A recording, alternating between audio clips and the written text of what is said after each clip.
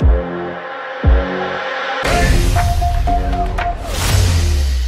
of the first projects I've been working on the side is cleaning up some of the parts that came with the car.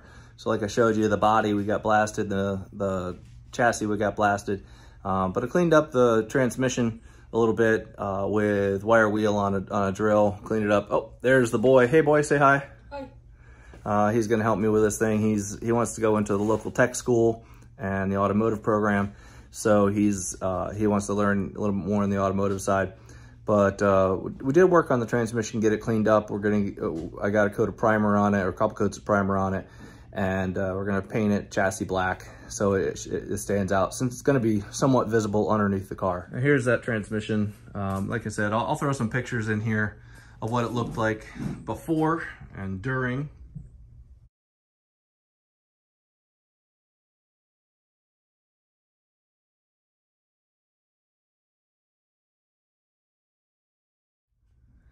And then we put some primer on it, some sandable primer, and I'm gonna get some chassis black.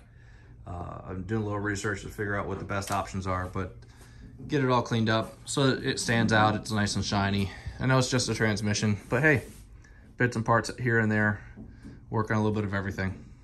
So I hope you stay tuned with us as we work through this project over the next few months. It's gonna be me and the boy.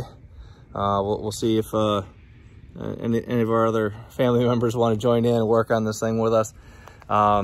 It's gonna be a true passion project, working on it, enjoying it, and hopefully we get to something that we can enjoy this summer. Even if it's not a finished project, it'll be streetable hopefully next spring, next summer.